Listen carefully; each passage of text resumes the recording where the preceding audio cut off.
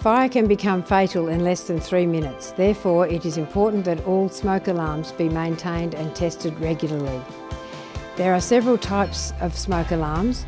Some are standalone or interconnected units. Some are hardwired directly to your fire alarm panel. All smoke alarms need to be tested weekly, batteries replaced and units cleaned yearly, as per the Australian standards. For further information, we recommend that every property download the Essential Safety Measures Maintenance Manual. Remember, working smoke alarms save lives.